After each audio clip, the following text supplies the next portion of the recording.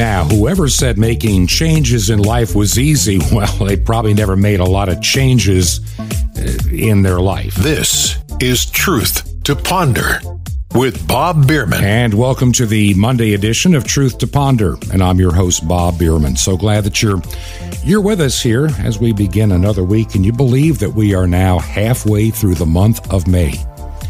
And it won't be long before we're halfway through this year of 2022. Now, I opened the program today with this question about going through change.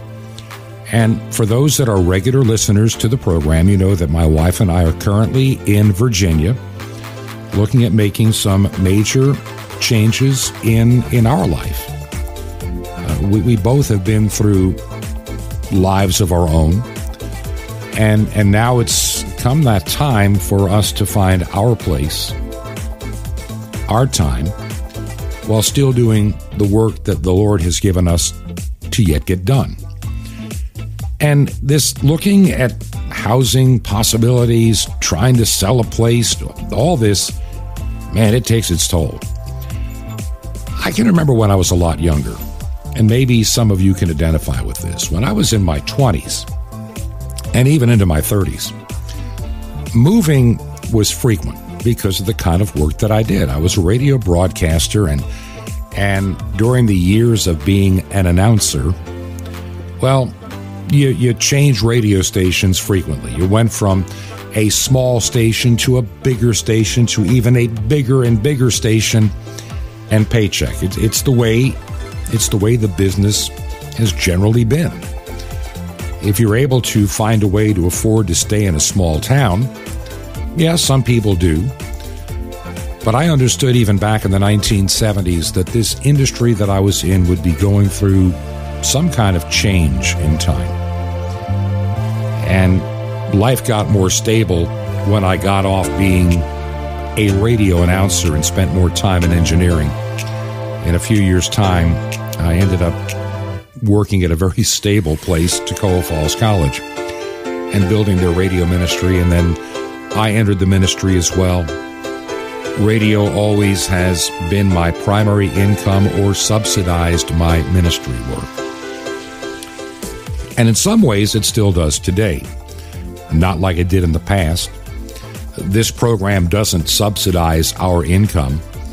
This is just something that the Lord has laid on my heart to do as a service, because I just feel that there's a lot of news out there we need to be talking about, and I've got some stories in front of me today. But I just want to give you kind of an update on what we're finding in this part of Southwest Virginia. And there's several regions we have looked at. There may be a couple of more to look at soon.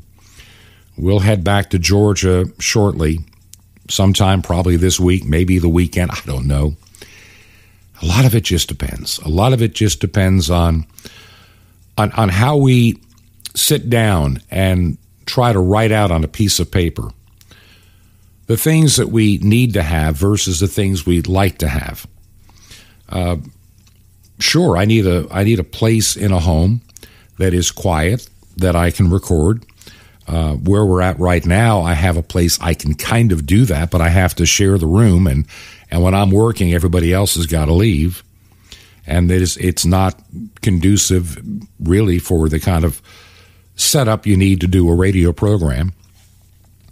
But those are minor things that can be worked out. What other kind of ministry work does God have for me besides this radio program? I really believe that part of what I need to be doing going forward is helping equip people for the world in which we are about to be living within. I mean, the world as we know it, the world as we knew it, it's never really going to come back. I don't care what any politician is telling you that we can get back to pre-pandemic times. Well, honestly, even pre-pandemic times were not all that great either, if you really want to think about it. But wait, Bob, Trump was in office here in the United States. Yeah, he was, and he was an interrupter to the globalist. But that's all anybody will ever be, is an interrupter. One of the things that is hard sometimes even for me to fully comprehend and accept. This world has a date with destiny. It's got a date with destiny.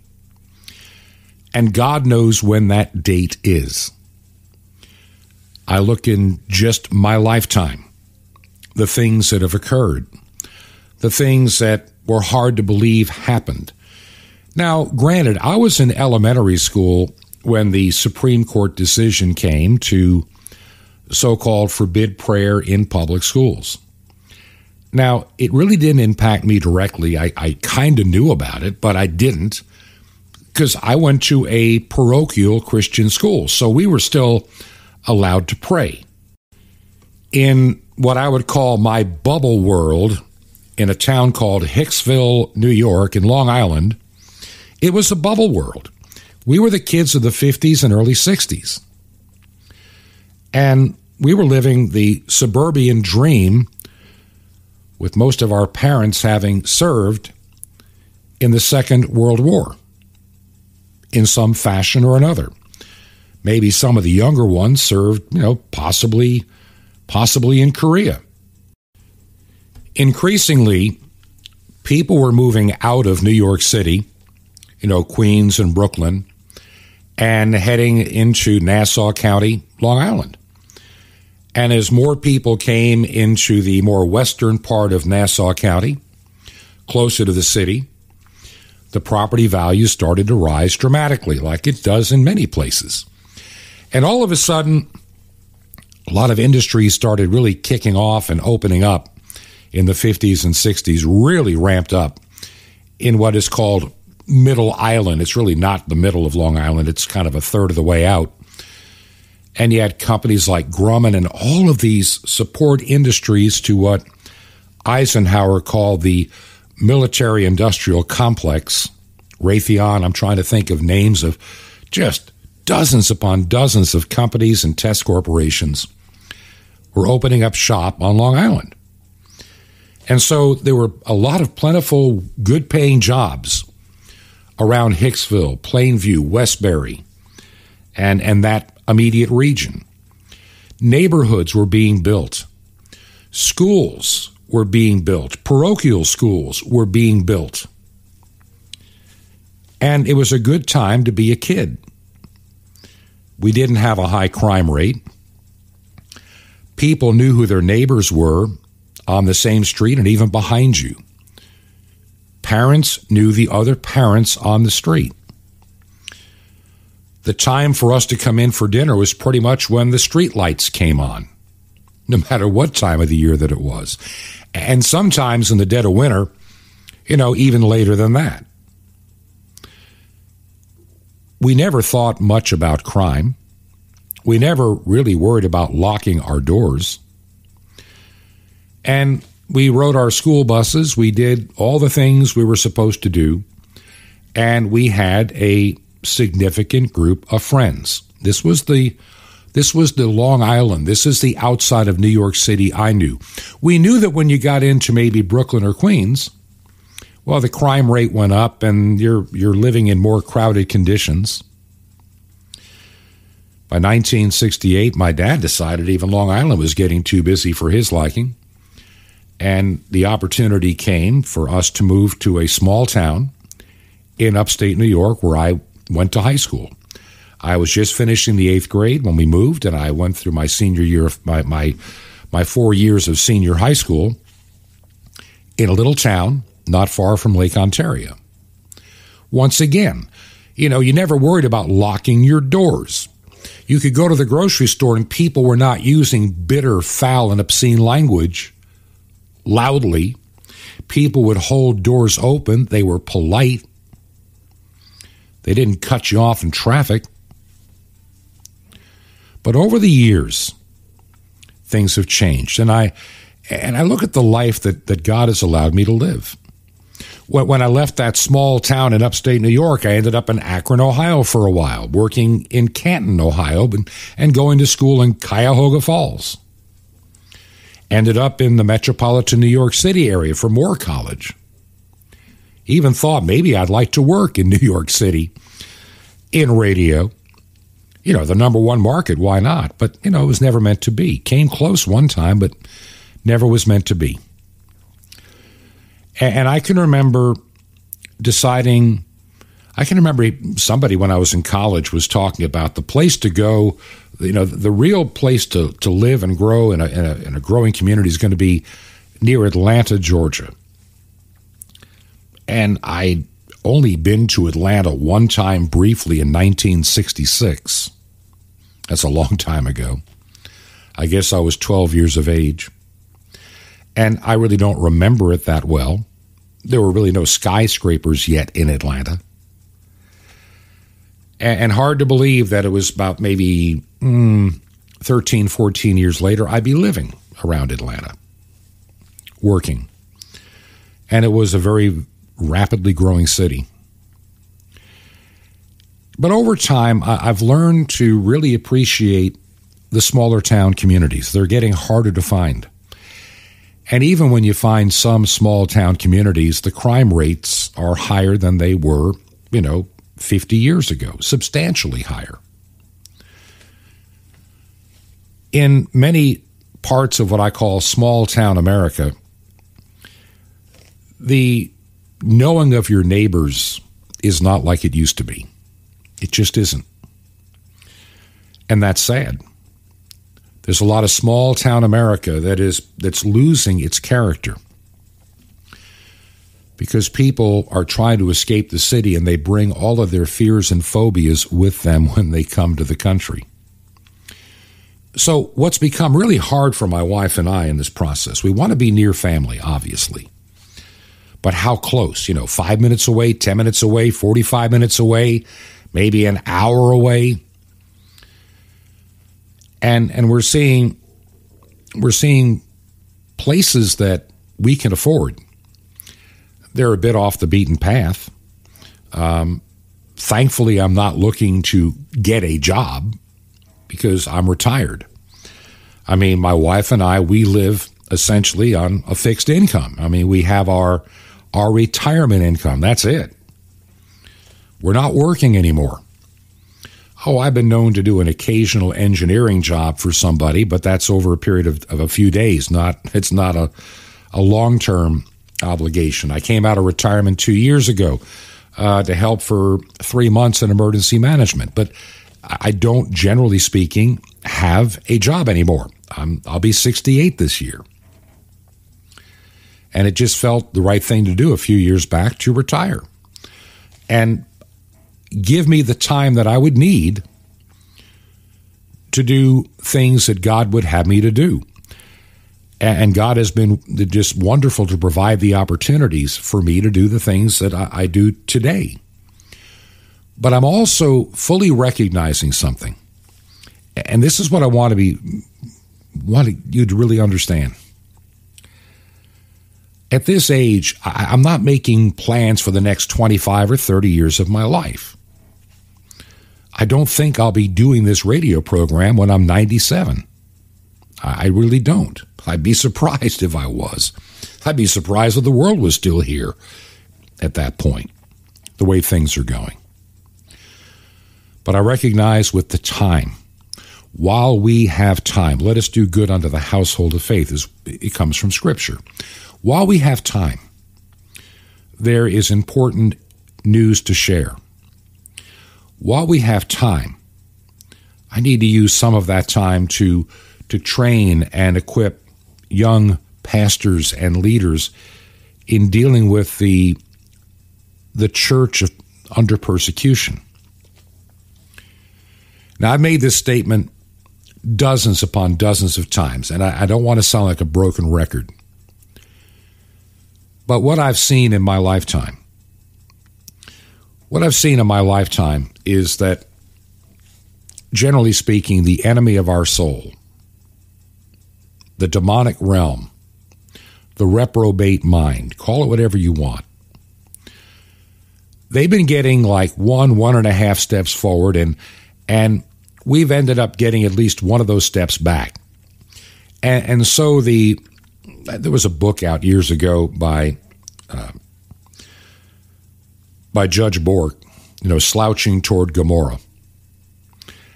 And that's what the United States has been doing in my lifetime. Probably started before that, but it was never on the surface. It was always behind closed doors.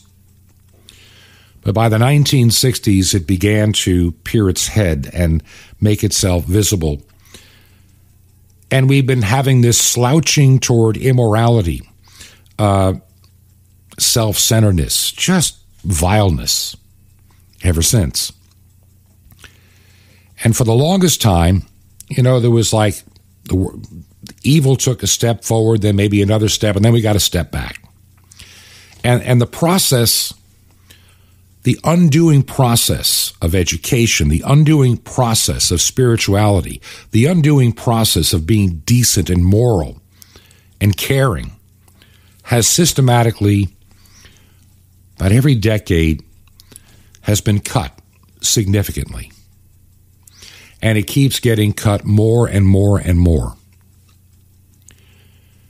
1965, I guess I was, a young kid, still in getting ready, probably, still in elementary school, not quite at junior high, middle school level yet, when Lyndon Johnson proposed the idea of the Great Society.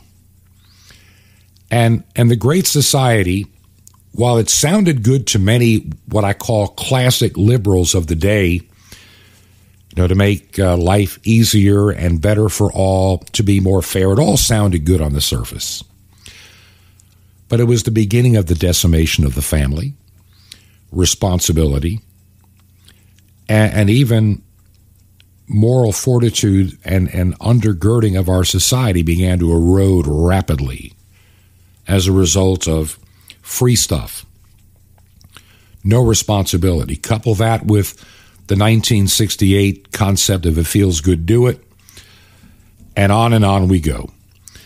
And then, in the 1970s, the Roe versus Wade decision began to open the floodgate of abortion. And we can go on with these pivotal points in time. And how we get to a point that most Americans say we've gone too far and we try to pull back a little, but we're still too far away from where we need to be. In this past decade, in less than a decade, the speed in which we have moved as a nation, as a people, it's scary. Yet nobody wants to talk about it. But it's absolutely frightening to me, the things that happen. You can't even go into a fast food place in many communities anymore with somebody not using four-letter words, talking loudly to other people. They don't care anymore. It's not that they keep it in their own homes. It's just become, that's what I do, and I don't care if you don't like it in public. That's what I do. And this is the world in which we are finding ourselves in today. The church, Christians have been pathetic over the past 25, 30 years. Just pathetic. Sorry, I'm just going to call it like I see it. I'm thinking of a couple of churches over the years that I've been involved with. I'm going to go back to one that I helped when I first moved south. I became a member of a small mission church in a town in northeast Georgia. And it had high hopes, had a retired pastor that had come to live in that town to help guide the mission so we didn't have to worry about paying clergy. The denomination was relatively large, and they were able to seed some money into developing a church in this community. And it started to grow. That was pretty much 1975, 76, when my wife and I ended up coming back to that town in 1986. We came back to that town in 86 when I went to work for Tacoma Falls College. The church was still there, but it was now meeting in a small converted house near downtown with a handful of people, about maybe 30-ish. Still a mission, still relying on retired clergy that didn't have to be paid to keep them going. But there were a few newer faces and even some families. We're talking, this is 1986, so we're talking people now in their 30s and 40s, some that had some kids. And the decision was made to find property and build a church building. I mean, they had outgrown this, but it had taken them that long to get where they were. Once again, a part-time church with a part-time effort, with no real vision and no real push. It just kind of goes slowly. But my wife and I had come back to that town. I became very active. I ended up on the building committee and a bunch of other things within that church and leadership. And within 2 years, we broke ground and built this beautiful building, had a sanctuary, office space, kitchen, classroom space, fellowship hall, property. And from the map, when we purchased the property, it was going to be at a major intersection of the primary highway coming into town and where the bypass would be in future development for retail and other growth. Nice visible piece of dirt. And we built the building. And during the time that I was there at that church, until God opened up doors for different ministry in a different place and what have you, the church was growing at a pretty steady, not rapid, but steady rate. And you would predict that with the young families that were showing interest in coming on board, that give that church another 5 or 10 years, it's going to be full and probably having to utilize more of that property that was purchased at the time for future development. Well, as I told you, my life took a different turn between radio and then ministry within a similar denomination for me, and in terms of style. Ended up moving to Florida to be a pastor of a church down there. And my late wife and I moved in 1998 to Florida, and I have spent most of my time in Florida in one way or the other, from 1998 all the way up until recent times. I've not been a resident except for a few years when I left Florida to go to do some secular work in the early 2000s. I mean, I pretty well, have been a Floridian. Well, about a year ago, actually, I take that back. Prior to the pandemic, 2019, probably October, around my birthday, as I remember, 2019. My wife and I, we have our place up in the mountains in Georgia, and that's only about less than an hour away from Toccoa. And one weekend I said, we have this weekend off. I'd love to go visit incognito, my old church. And I'd kind of reached out to some people, that were there to find out. And we decided to go to that church on a Sunday morning in Georgia. And I went in there, the building that we had built, and not that many people. I recognized some of the faces, but they had aged substantially since the 1980s and early 90s. Here we are now, 20 some odd years later, and those that were in their 40s are now in their 60s, and those that were in their 50s are in their 70s. Those that were in their 50s or 60s are now in their 80s or 90s. And the church has really not grown. There are a couple of new families that moved into the area. Their impact in the community is minimal. The pastor, well paid, has a retired mentality, and they don't do much in the community. Their Facebook page, their website is thoroughly out of date. Nobody cares. And they just do all that they need to do to keep the doors open. And they just say, they try to make excuses why they haven't grown, why they don't do this. Well, the building is a little bit below grade, and that's why people don't want to cut. I've never heard such silliness in my life. Excuses, excuses, excuses. This is pre-pandemic. So if you have a church in pre-pandemic times with an elderly congregation that's not thoroughly being fed the Word of God like they should be, the fear of a virus is going to take hold in that group. And I have to wonder how they keep the doors open in a church that I put so much of my heart and soul in 30 and 40 years ago. And it's sad, to say the least.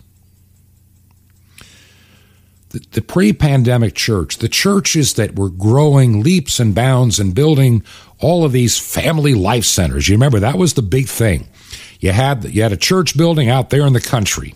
Saw this all across Georgia and the Carolinas and Alabama and Tennessee.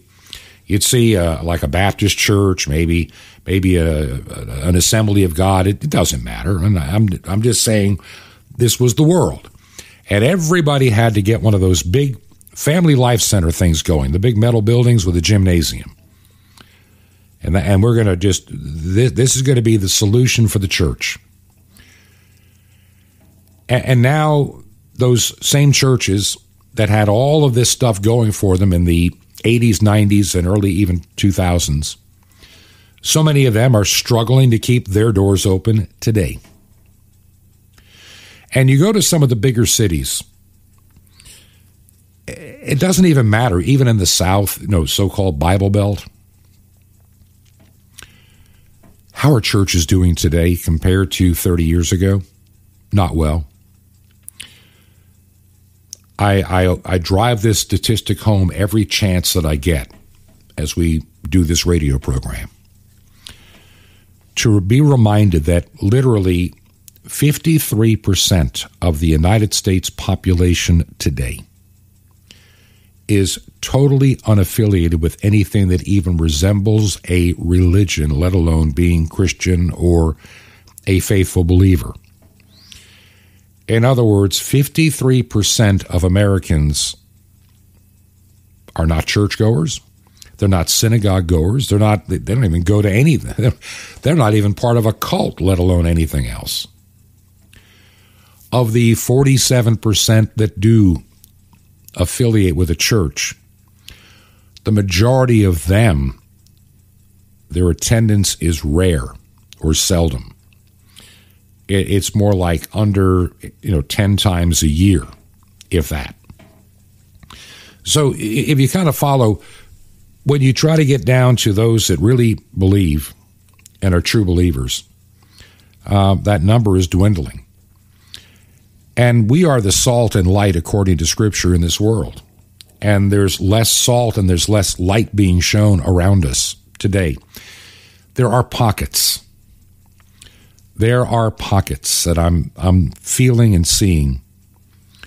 Even in North Georgia, there's still a significant percentage of Christians, but they're moving because of their closeness to an Atlanta. They're moving every year. That percentage of believers is declining. And I mentioned to my wife the other day that it seems like this part of Virginia that we're in terms of the number of churches and people that go to a church or what have you, doesn't matter what denomination, it's more like Georgia and South Carolina was 25, 30 years ago. In that regard, certain pockets, not everywhere, not every community, where we're talking like from Bristol up to Roanoke off I-81, but there are pockets off Interstate 81 where the churches are still doing okay. They were deeply hurt during the pandemic, obviously, with Governor Northam, and many will never fully recover. And this is the area that we have family, that we deeply care about. And so we are in this time of discernment of what God would have us to do. Now, I'm going to be running over here, and I don't want to do that. We have a break coming up in just a couple of minutes. And I plan to share a little bit more about this journey we're on the other side of the break, and then a few news stories. I didn't really mean to go in this direction. I almost feel like I need to apologize, for talking about what we're facing. But there's a part of me that says some of you are facing the same things as we try to find sanctuary in this world. We've gone from the enemy of our soul taking one or two steps forward, and we get one, sometimes both the steps back, to the enemy taking 2, 3, and 4 steps forward. We're lucky to get one or two of them back. And it's happening at such a rapid pace, and that's what I'll be getting into on the other side of the break. Trying to outline how fast we have slouched toward being a Sodom and Gomorrah, to being a reprobate society run by reprobates heading for a day of destiny. We're right there. And what do we do during this time? Some say, well, I'm not going to worry about it because, we get a get out of tribulation free pass when it gets bad. It's getting bad now. And I don't see anybody, disappearing anytime soon. It's got really bad over the last 2,000 years, worse than we're seeing it today around the world. It hasn't come to an end yet. And the United States is not exempt from God's judgment and tribulation and persecution. Persecution of true believers is next in store right here in parts, not all, but in many areas of the United States. And I'm going to deal with that on the other side. Before this month runs out, we need to be able to raise the funds to take care of paying the radio airtime bill. I am not a paid employee of Truth to Ponder. As a matter of fact, there are no paid employees at Truth to Ponder. Truth to Ponder's assets consist of a little bit of equipment, and that's it. But if you can help us keep this on the air, and right now I'm really wanting to see growth on our frequency that heads west, 9455 kilohertz. Beginning to hear from people now. And I need to see if there are other airtimes available because shortwave is still important. Podcast is a wonderful thing to have, and I'm glad that we have the opportunity. I'm glad that so many listen. By the way, if you listen in some places as a podcast and you hear a commercial at the beginning before it starts, I don't get a penny out of that. That's when I have to give up to have things at iTunes and other places. It's just I get nothing out of it. It doesn't matter if it's Spotify or iHeartRadio. This podcast is still appearing there. Whatever commercial you hear, they are the 100% beneficiary. There are times I've wondered maybe I should open up 30 seconds or a minute in this program for organizations and products that I believe in that you need to know about, and whatever they would help in covering the cost would help grow the program, but so far I haven't felt led to do that yet. But for now, if you can help us stay on the air and make a check payable to Ancient Word Radio, that's our parent ministry, Ancient Word Radio. Mailing address is Truth to Ponder, 5753 Highway 85 North. That's 5753 Highway 85 North, number 3248. That's number 3248. The city is Crestview, Florida. Crestview, Florida. And the zip code is 32536. That zip code again is 32536. And we'll be right back. This is Truth to Ponder with Bob Biermann. The Moon Pledge.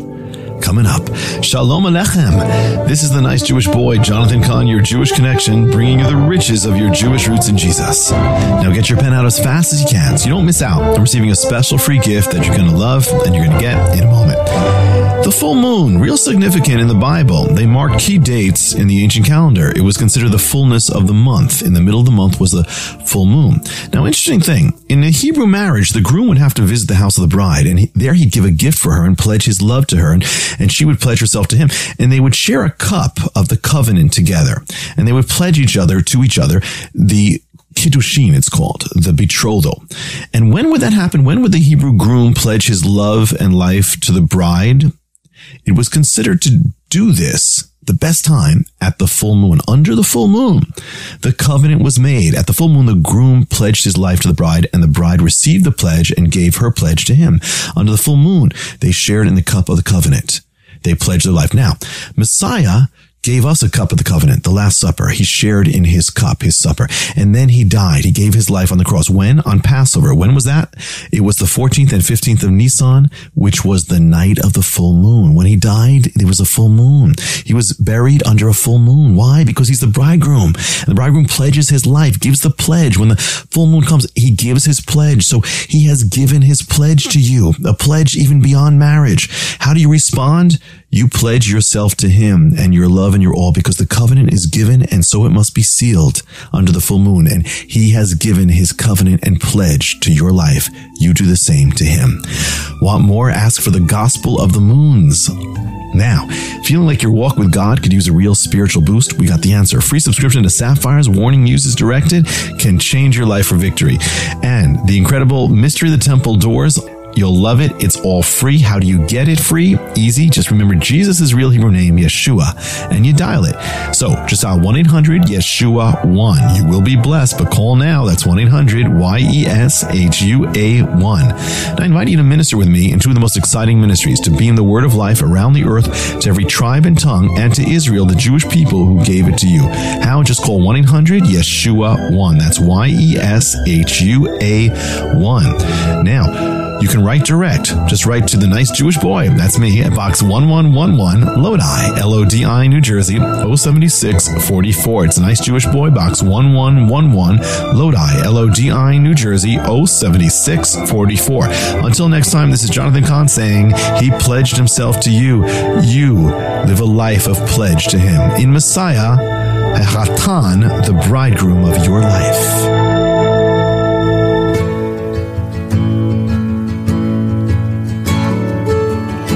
This is Truth to Ponder with Bob Biermann. And welcome back to part 2 of Truth to Ponder for this Monday. I'm your host, Bob Biermann.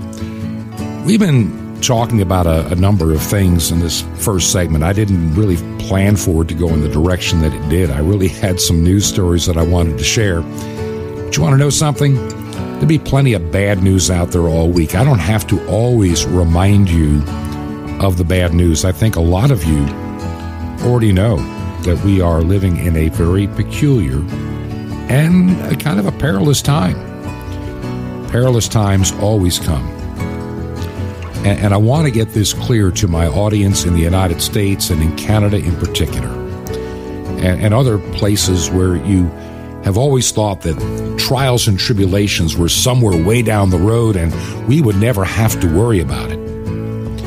Yet I see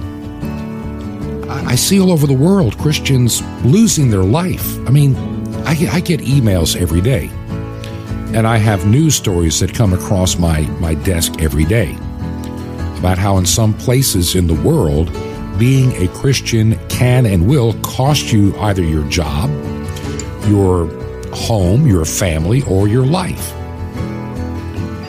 And we take that for granted in the United States, and we have this incorrect idea that those things will never happen here.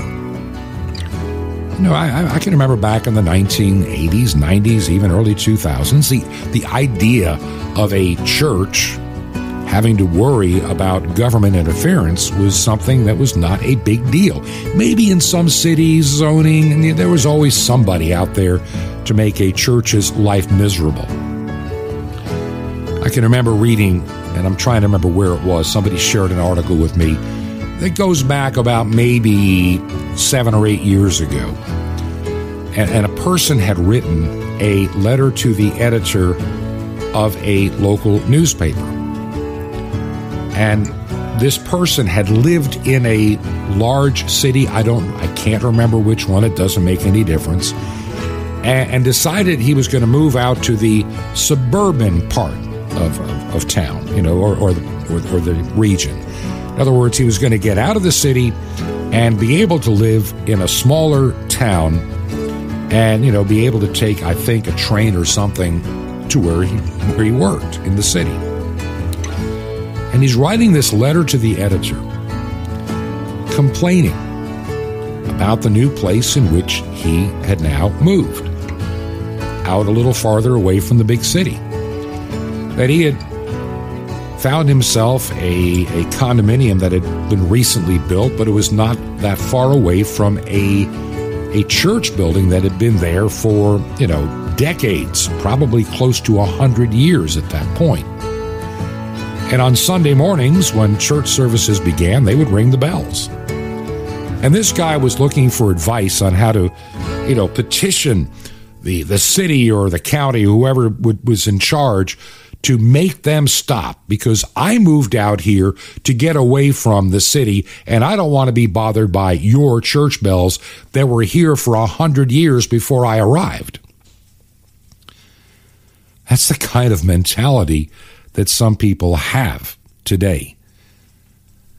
They want to come to an area, but they want to bring their values and sometimes the things that ruined where they're living at to where they're coming to. That's going to be an issue for Florida, where we're still residents, whether we remain permanent residents or just part-time or no time, I don't know. Everything with us is thoroughly up in the air, totally up in the air. But we have people that decided that living under Governor Cuomo's New York or Murphy's New Jersey was not a good thing to do, or now you have Governor Hochul in New York. They're leaving New York, they're selling out, and they're moving to Florida. And I just hope that they don't bring some of the same voting habits and other things that was destroying New York and ruin Florida. Florida is going to get busier and busier in certain places, but still not near as busy and traffic congested as some of the places that these people are leaving. I miss small town America.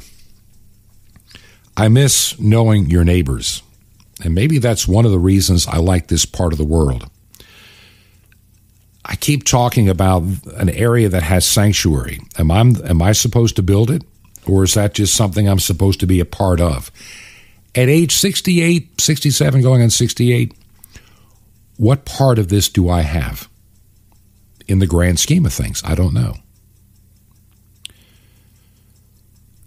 I really covet your prayers more now than I ever have since I began this radio program, 20 some odd months ago. Because we're coming to a pivotal point in time. I started this program during the height of the pandemic in 2020, the height of the political season of 2020, the using of this pandemic to take control over people's lives, watching how certain places were treated differently than others.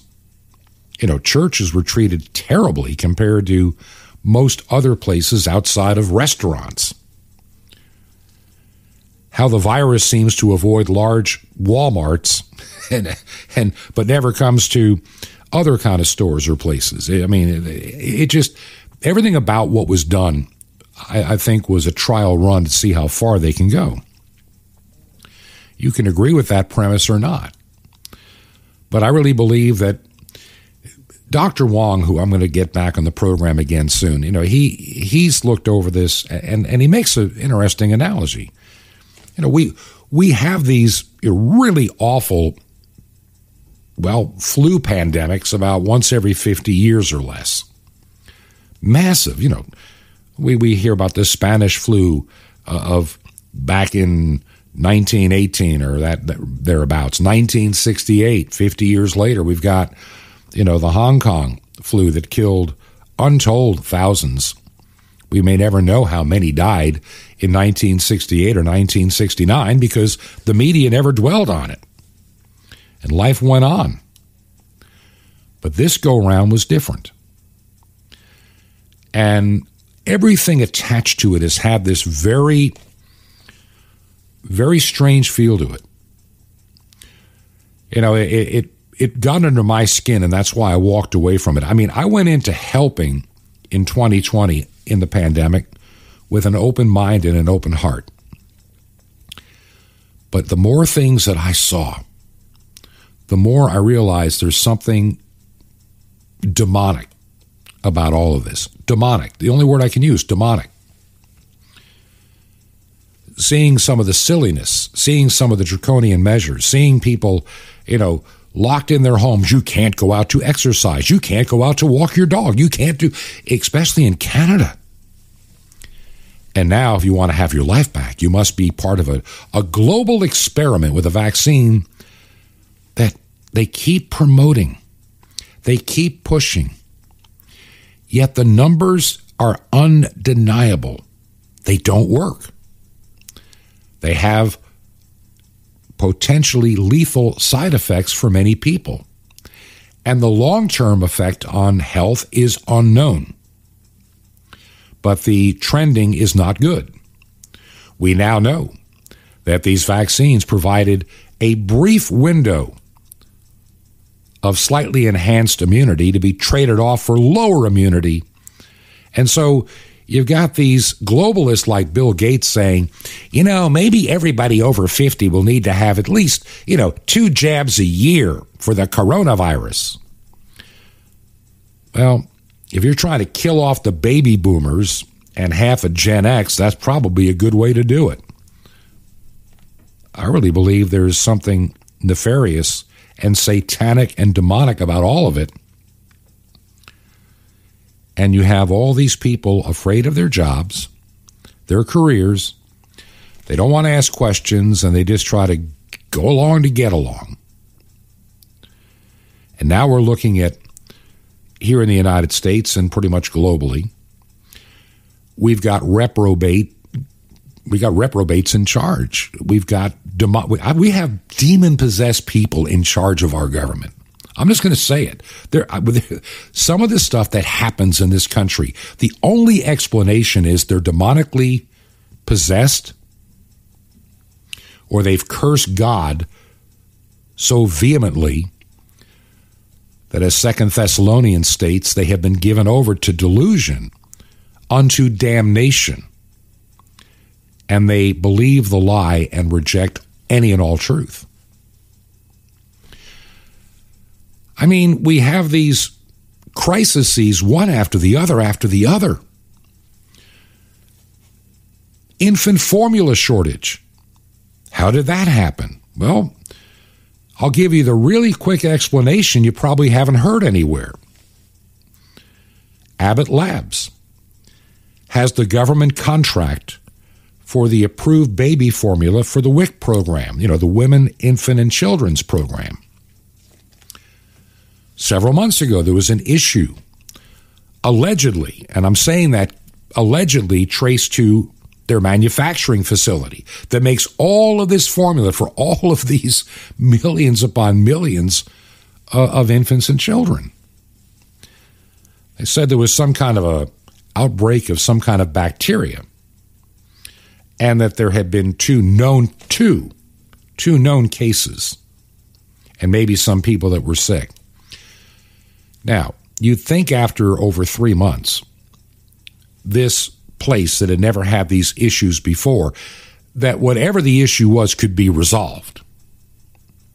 But that plant is still shut down. That plant is still shut down.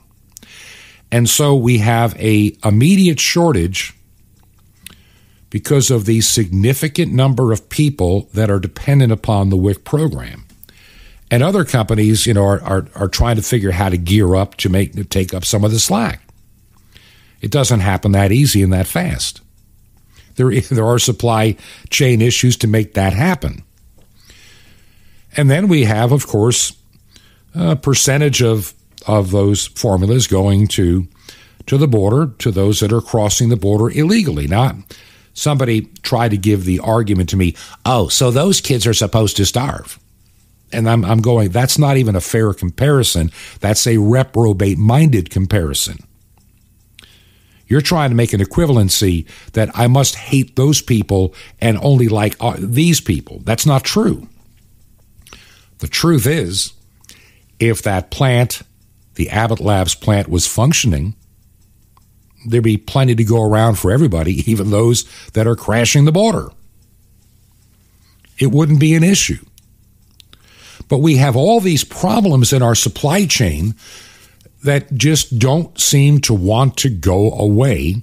And it seems like the federal government fans the flame of the fire to make anything worse. You know, when you start losing suburban women, and when I'm saying the suburbs, I'm talking about, soccer mom suburb territory. Little McMansions and minivans back in the day. Now they're, SUVs to haul your kids to soccer or whatever else they're doing. I mean, that's suburbia. That's, the where the big money houses are. And the big stores and the trendy restaurants and all that go with it.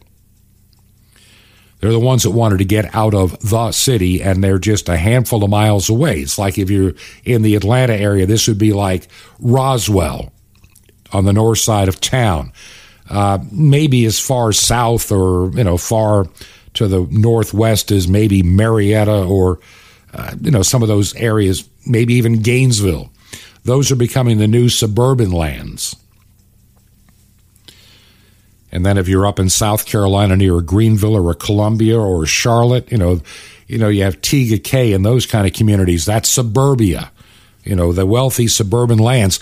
Even the liberal-leaning housewives, well, I wouldn't even call them that, just the women, because they have careers for the most part too.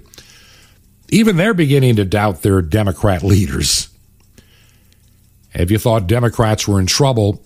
But they don't care, because I think they have a plan to try to steal the election anyway in 2022. They're going to try to minimize this. I think the Republicans are committing political suicide with some of the candidates, rhinos that are out there that I don't trust. These women that are now beginning to doubt Biden's ability, they're the ones that by a margin of 57% to 42% favored Biden. Well, they still kind of favor Democrats because they don't like being held accountable morally on the issue of abortion and on anything that's a moral issue. But the Democrats are in trouble. And don't think they don't know it. They're not stupid. They're not stupid. They're planning. All these things that come out, whether I don't care if it's Ukraine or anything else, they're all designed to keep your mind at bay, to look over here and not over there. Don't see this, but see that. See, when you're focused on the economy, and right now, when you're retired like my wife and I are, and you have a fixed income that's not, I'm not expecting any kind of raises. I expect for the remainder of my life to see what buying power we have consistently erode. Just consistently erode.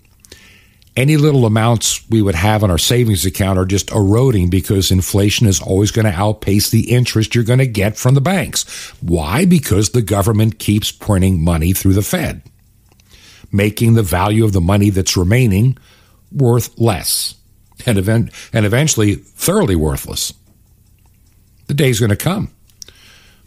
So that's why one of the reasons that I feel that I need to get away from where, from taking housing away from people that need housing, because that's where the jobs are. I don't need the job anymore. People would say, well, why would you want to live in certain small towns that we're looking at? I mean, the economy's not that great. Well, you're right. Some of the things that used to drive their economies and certain manufacturing plants are in China now, and so the job prospects are not great. But it may be a great place for people that are self-sufficient to gather and live. Some of those communities. There's a lot of praying that my wife and I have got to do. Just pray that the place that we have in Georgia can be sold in a reasonable amount of time at a fair and honest price. That's all I'm asking for. I'm not asking to come out with some super windfall. Just what is it really worth in today's money? And then take that and decide where God is going to have us go. There's so many things that are happening in the background. And you know, I feel, I'm just going to come out and say it. I need to do more with this radio program than I'm doing. There was a time that I could. There was a time, a year ago when I could spend the time, print everything else that I needed, and I wasn't being divided in 5 directions. I need to get that life back, that kind of an office setting back. I need to do more in ministry, in training, the future pastors that we may have in these small, literally in some places, tiny churches. Because in the big cities, the big churches are going to be always a target. There'll always be some pandemic. I mean, how many of you believe that we'd be still talking the coronavirus, going into year number 3? We started in 2020, then 2021, then here we are, going into our 3rd year, entering our 3rd year of all Rona all the time. When does it come to an end? Whenever the powers that be decide to give you a little bit of respite. And they steal your freedoms with those, 4 steps forward and give you 2 or 3 back. But you've lost freedoms that you'll never see again. We have declined morally in ways we'll never recover again. We're trying to put the toothpaste back in the tube. It doesn't work. That's the world in which we live today. And it's going to spin out of control. And we're going to keep watching this moral fabric disintegrate and eventually burn off. How bad will it get? Who knows? If I had been doing this radio program, let's say in October of 2019, or let's just say 3 years ago, let's say it was, the 16th of May, 2019, and I'm talking about helping to grow and develop churches, I knew that the climate was not as easy to develop and grow a church because as the Bible says, the great falling away had already, been a part of the package. And so people are not as church-minded. We've lost a whole generation. Throw in the pandemic, throw in the government control, throw in the fear, throw in, even people that don't want to go to church because they're afraid the Rona is going to kill them. We have an uphill battle. But just because it's uphill doesn't mean we give up the fight. I'll pick up on this tomorrow. If you believe in this ministry, would you consider supporting us financially to pay for the radio airtime bill?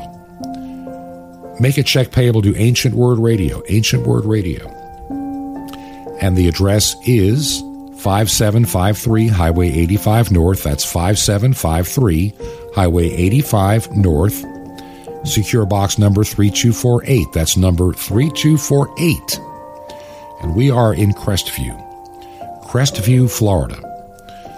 That's one word, Crestview, Florida. And the zip code is 32536. That zip code again is 32536. We're going to pick up on this topic of, getting ready for the days that are coming. This has been Truth to Ponder with Bob Biermann. To find out more, visit our website, truth2ponder.com. That's truth2ponder.com. Truth to Ponder, shining the light of truth in a darkening world.